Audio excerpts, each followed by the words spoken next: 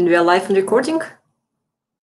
Hi, good morning and welcome back. My name is Gareth Wrench. I'm a programme consultant working with Mohammed and Co at the Strategy Unit, and I'm the host for the next couple of short sessions before you all get a well-earned extended break for lunch. So next up, in terms of this morning, we have Eleanor Barnes, who's an analyst from the NHS Transformation Unit, and she's going to be talking about R Shiny and transformation. So Eleanor is a data analyst at the NHS Transformation Unit on their graduate training scheme. And Eleanor has a background in the biological sciences and computational biology. In her time at the unit, Eleanor has been heavily involved in the team's transition to R. So please, if you do have any questions, use the Ask a Question functionality. And at that point, I'll hand over to Eleanor to take her through. Hi, everyone. Yeah, hi, everyone, and thanks. I'm going to be talking about my experiences using R Shiny and transformation. As Gareth says, I've been working at the NHS Transformation Unit up in Manchester for just over a year now on their graduate scheme. The Transformation Unit, it works in large-scale transformation programs across the Northwest. What do I mean by this? Well, transformation is often referring here to these large-scale programs of change, often moving services to improve patient experience and patient safety.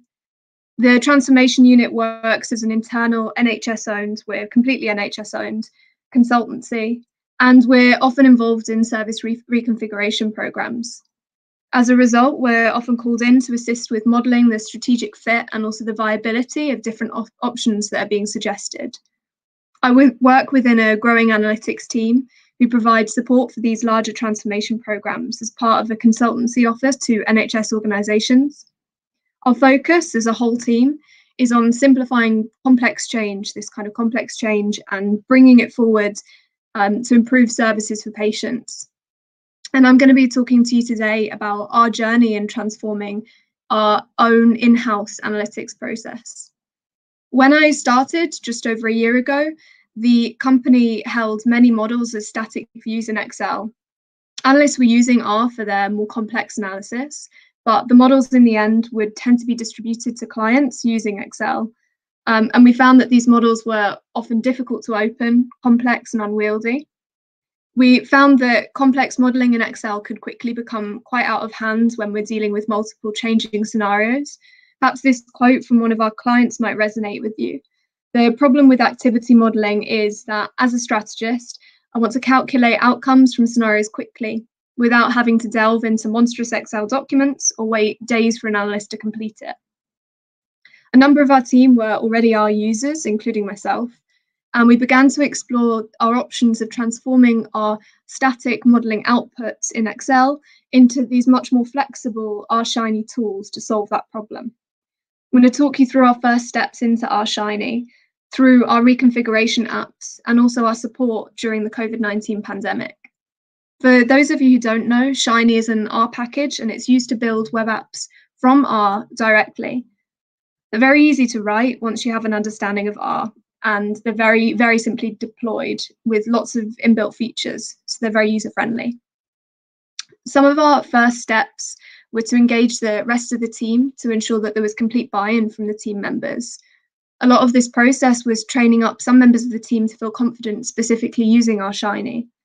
To achieve buy-in from our Excel experts, we created a proof of concept, outputting every stage of the modelling to a CSV so that the process could be much more thoroughly assessed while it was still open by a familiar Excel screen. It was quite a lengthy process to convert an existing model into R Shiny, but this was really worthwhile to ensure that the team were on board and felt much more able to trust the outputs. As a coder for a number of years, it required a lot of empathy and patience to understand the position and the point of view of people who have a bit less experience and familiarity with coding. And I'd really encourage everyone to start up conversations within your own team about scripting if you haven't already. This screenshot on the screen shows one of the first tools that we made in R Shiny. It was a remake of previous work that we'd done in primary care, and again was used as a proof of concept for the software. So in this tool, the user is able to upload their own data on a tab on the left and select a set of assumptions also within that left-hand menu. The tool then calculates the variance in staffing that exists across selected model GP practices and compares this with published benchmarks. We really benefited during this time from the online support that there is within the R community, and using open source software was a real bonus for our team for this reason. From a coding perspective, the model that we'd made in R wasn't as slick as it could have been, and it didn't utilize all the benefits of using R, but we'd achieved its purpose and we could move on to the next stage of our journey. On the screen, I've detailed our health system modeling process. We structure our activity and our workforce models into these modular components to simplify the whole process. What we tend to do is marry commissioner and provider baselines to generate an activity and capacity baseline, taking into account things like demographic and non-demographic growth. We use activity modeling to reconfigure services and generate a workforce model using this information. There's a lot of scope within this kind of flow to develop some really unique and localized sets of assumptions moving through that modeling flow, very specific to the locality, the situation of the NHS body that we're working with. Our overall ambition is to have our entire health system modeling process with all of these different modules conducted in R and through our Shiny apps. Up on the screen, you can see a module from one of our reconfiguration models. This is the baselining section. We began to build our reconfiguration models in R using our Shiny.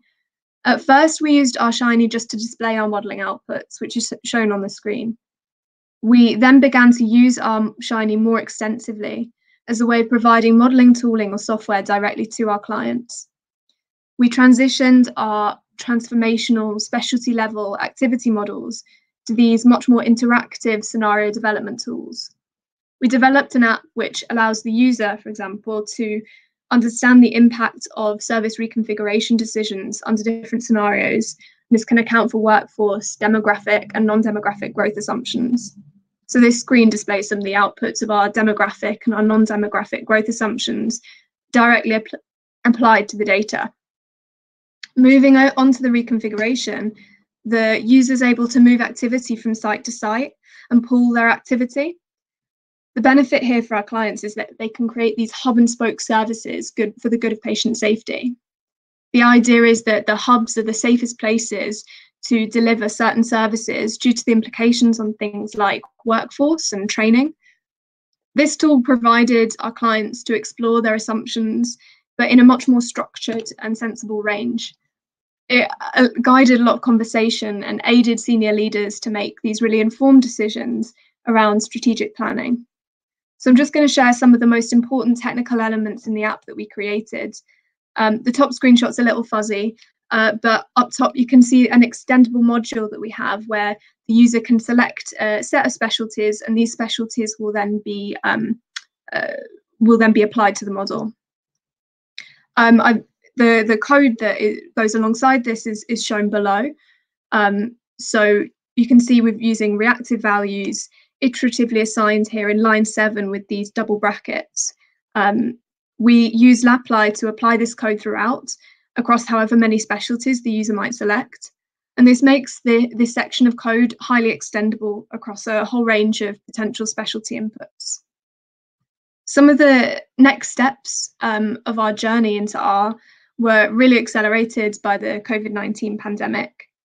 At this time, we experienced a much increased demand for flexible tools, which could react to that changing understanding that we had. So if you take your minds back to late March, early April, some of you might remember some of the confusion that existed around some of the key modelling parameters for COVID. So things like, oh, what was the incubation time? What was the likelihood of being asymptomatic, for instance? We wanted to provide responsible modelling for our clients who were in the midst of that confusion. At that early stage, some research had been published, but there was no code online, no workable outputs. We dissected these papers and created a much simpler version. We used classic epidemiological techniques such as SIR modelling and also lowest regression with dampening for the doubling time estimates to produce an estimation for the future growth curve of the virus. And this was really useful to our clients at the time who didn't have much access to these kind of things. Solving these differential equations, these more statistical questions, were where R really came into its own, and you could really see the benefits of using it. On the screen, you can see that some of this modelling played a part in some of the apps that we created within R Shiny. As the pandemic evolved, we began to understand an emerging COVID crisis in care homes and provided analysis for the hospitals around the care home outbreak and what that might mean for their bed requirements. We also began to understand the NHS discharge pathway into beds within the community. In order to understand the flow through the hospital and also out of the hospital, with the limited information that we had at the time, we constructed flows to model effects on community pathways. We treated our parameters as randomly distributed because we had somewhat limited confidence in their applicability. We used this work to inform winter planning, which you can see on the screen. We generated a set of scenarios that either we considered relevant or our clients considered relevant. So some of these scenarios you can see included a second COVID-19 wave in the winter, which unfortunately does seem to have transpired. Also things like a high or a low flu season, higher or lower elective or non-elective activity. And this can all be altered by the client on the left-hand side. Initially, we sent our clients our report with regularly updated figures, but within the month, we'd transferred to an interactive, updated R Shiny tool. So on the left, as I say, the client was able to toggle buttons and sliders, come up with a potential scenario. And then on the right, this was then converted into the bed demand that they might require. So this approach allowed our end user, our clients, to use their expert domain knowledge, backed up by our statistical methods, to develop these demand scenarios that were best suited to their locality.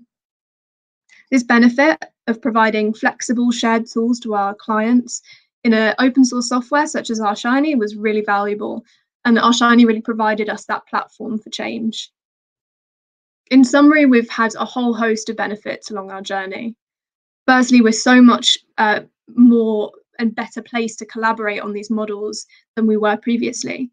We can easily segment off our work and bring it back together. And this has helped a lot by Git and version control systems, which we're increasingly looking to use. Secondly, the interactivity of R Shiny apps has offered a whole world of use to our clients. And this is a benefit that we've realized looking specifically at our COVID-19 work, but also at our general body of work. This empowers the people that we really want to empower, such as the clinicians involved in our work streams. It allows the domain experts, as I've said, to use their knowledge to directly interact with the app itself. And this aligns quite strongly with our values as an organisation, which is to empower people to make really good data-driven decisions. Thirdly, Shiny and R enables much easier access to a much broader spectrum of statistical and analytical techniques. We would have found it so much harder, for instance, doing the COVID modelling in Excel. It would have been a barrier, but using R, this was a much more simple task. I really look forward to the future of continuing to utilise these advanced analytical techniques within this work. Next, our Shiny apps are shareable. So where our work is sometimes shared to stakeholders far and wide across these large programs, it really helps to know that the analysis that we're producing can be centrally controlled. We can produce really professional looking analytical work at every stage of the process, even during these mapping stages where we're exploring different modelling options. Finally, and linked to the previous point, our Shiny is open source. We can access this software really easily, and there's so much help and support available within our community. The developers within R have created a whole host of great libraries, great functions with great documentation. And even better, there's this great community where there's help and assistance available for even the most novice R user. And as a team, this support has been really invaluable. We've still got a way to go. We're looking at better ways to collaborate and using Git to do so. We're also trying to improve the branding of our content to ensure that all of our software has a consistent look and feel. But overall, it's been a really rewarding journey. I'm happy to share, by the way, any code that was used or generated during this process. Just drop me a line or an email. If you're not familiar with R Shiny, I've also included some resources up here. From what I've heard, I think these slides have been uploaded into the NHS-R GitHub page, so please feel free to check these out. There's some videos included, some text-based tutorials, and also some really inspiring examples of great visualizations on this third link here. In particular, the winners of the R Shiny competition are all there following that link, and it just gives a really great example of just what's possible in R Shiny. Thanks very much for listening. Does anyone have any questions? Thanks, Eleanor. That was a really great session, really informative and detailed, and yeah, really helpful to signpost to some of those resources just at the end there. We have had a few questions just in the Q&A session that we can just pick up quickly.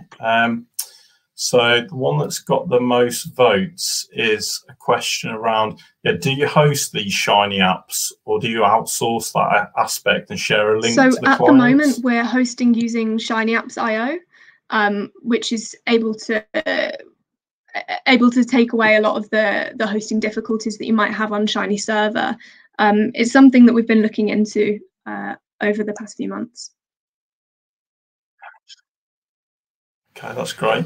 And there's another one here around, do you put your packages into a repository somewhere? I think you might have touched upon that just in your again, this is something that we're really looking into developing in the next few months, putting in our packages and neatening up our kind of a whole workflow. This is kind of our next stage of our transformation. Yeah. Okay, no, that's great. And there's a question here around some of the benefits of using Shiny. So there's a colleague here who currently uses Power BI with R for most of their work, which operates fine. And what's the benefit of using Shiny instead? For us, it's been our Shiny being open source. We found that the assistance, the help online has been really great. The variety of things that you can do is very, very wide. And it's personally worked within our workflows much better. So we were using R already. We had some experience with R Shiny, so it became this real obvious choice for our team. Okay, no, that's great. And there's just one final question around, have you or will you share your we're COVID happy to model? get if anyone wants to get in touch around the COVID modelling, more than happy to go into it in more detail. Okay, no, that's great. And there's a few sort of complementary comments coming in the chat function as well. So just to say, really helpful session there, Eleanor. Really great for you to run through that with us. And we'll sort of try and bring things to a close now, and then we'll get back on time. Brilliant. For this session, if that's okay. So no, thanks very much. We'll give you a virtual round of applause. No, well done, thank you. Brilliant. Okay, Anastasia, if we can hopefully